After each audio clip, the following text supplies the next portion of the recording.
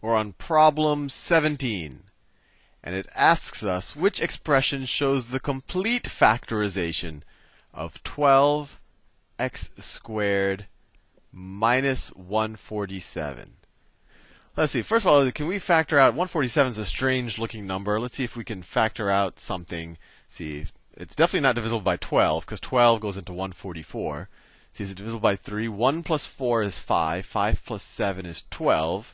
And 12 is divisible by 3, and I don't know if you've seen that before. You just add up the digits, and if that is divisible by 3, then the number is divisible by 3. So 147 is divisible by 3. Let's see what it is. 147. I think I have well, let's work it out. It's 4. 4 times 3 is 12. 27, it's 49.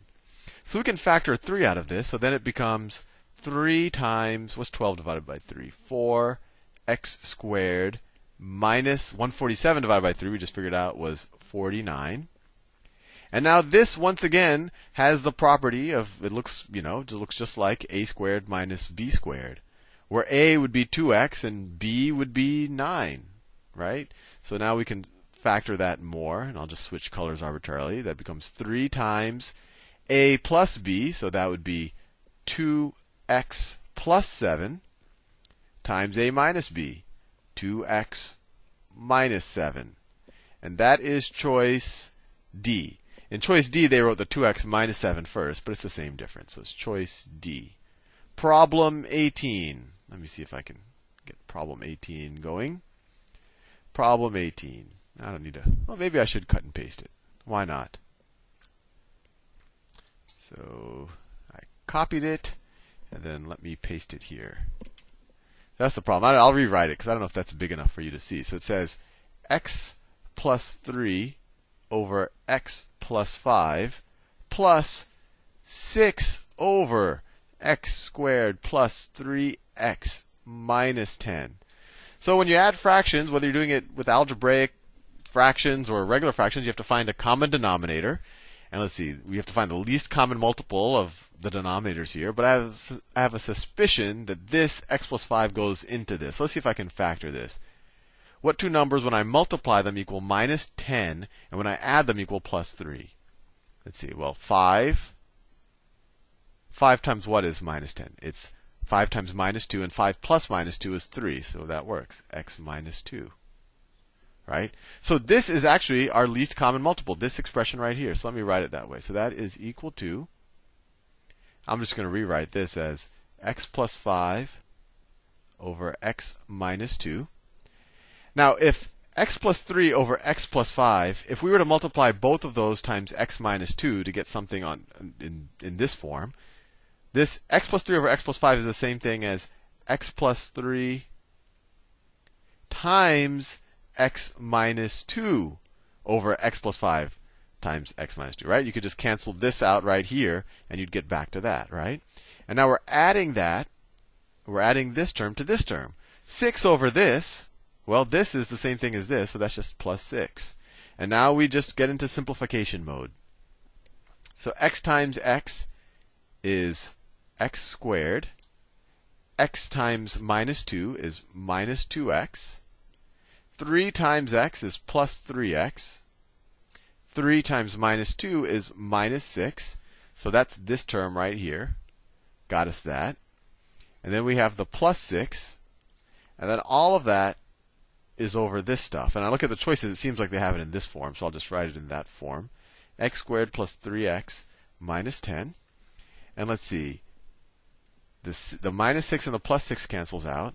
And we're left with minus 2x plus 3x. So that's x squared minus 2 plus 3 plus x over x squared plus 3x minus 10. And that is choice A. Choice A. Next problem. I'm almost out of space. I'll draw a line here just so you don't get distracted. What is a simplified form of? And they write 3a squared b to the third c to the minus 2, all of that over, interesting, a to the minus 1, b squared, c, and all of that is to the third power. So let's get in simplification mode. So this bottom part we can re-simplify as, let's see, maybe I wrote too big. 3a squared b to the third c to the minus 2. All of that is a to the negative 1 b squared c to the third power. That's each of these items to the third power. So a to the minus 1 to the third power. You can multiply the exponents. So that becomes a to the minus 3. I just took the negative 1 times the 3. b squared to the third power. That's b to the 2 times 3. That's b to the 6th power.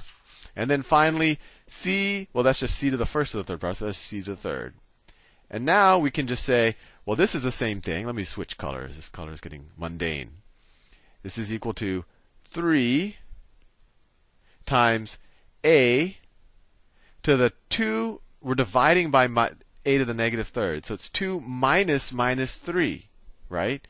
Let me write that just so you understand what 2 minus 3 power. That's where I got the 2. That's where I got the minus 3. And I subtracted because I'm dividing. Times b to the 3 minus 6 times c to the minus 2 minus 3. Right? Once again, if we were multiplying these two, I would add the exponents. But anyway, let's simplify this. This equals 3a 2 minus minus, so that's plus 3a to the 5th, b to the minus 3, c to the minus 5. C to the minus 5. And this is the same thing. This is the same thing as 3a to the 5th. B to the minus 3 is the same thing as 1 over b to the third. So over b to the third. And this is the same thing as 1 over c to the 5th. C to the 5th. And that is choice A. Choice A. Next problem. Next problem. Well, we already finished that page. All right. Let me copy and paste what they wrote. And let's see. Let me put it at the top of this, right there, and paste it. Okay, that's what they're asking, and I'll write it. 20x to the minus 4th over 27y squared divided by this fraction. So first of all, when you divide by a fraction, that's the same thing as multiplying by the inverse, right? So let's do that. I want to get rid of this pesky looking division sign. So let's rewrite this as 20x to the minus 4th over 27y squared times, instead of dividing by this, let's multiply by the inverse. So what's the inverse? 15y to the minus 5 over 8x to the minus 3. I just flipped it. All right. So let's see what we can do here. Let's see if we can. It seems like a lot of these numbers have common factors. Let's see if we divide 15 by 3 and 27 by 3. So this becomes 5. 27 divided by 3 becomes 9. I mean, and just so you can think, you could view this as one continuous denominator, right? A one continuous fraction. 20x to the minus 4 times, well, now it's 5y to the minus 5th, divided by 9y squared. Because when you multiply fractions, you just multiply the numerator times the numerator, divided by the denominator times the denominator. Anyway, let's just keep simplifying. If you divide this by 2, or 4, you get 5. If you divide this by 4, you get 2. And let's see, I don't want to do too many steps all at once. You get 5x to the minus 4th times 5y to the minus 5th. All of that over 9y squared times 2x to the minus 3. So let's see, let's get all the numbers out. So that is equal to, see, 5 times 5 is 25. 25 over 9 times 2 is 18. Times x, let's do the x. X to the minus 4, right? Minus 4 minus, because we're dividing, minus 3. Minus 3 times y to the minus 5, right? Y to the minus 5 minus 2, because we're dividing by that one. And that is equal to 25 over 18. Let's see, a minus minus, so that becomes a plus. Minus 4 plus 3, x to the negative 1. And then minus 5 minus 2, y to the minus 7. And this is the same thing. This is the same thing, because this is the same thing as 1 over x to the 1. This is the same thing as 1 over y to the 7. So this is equal to 25 over 18x, right? 1 over x, y to the 7th. Right? Y to the 7th in the denominator, same thing as y to the minus 7 in the numerator. And anyway, that is choice, let's see, 25 over 18. That is choice D. Choice D. And I'm out of time. See you in the next video.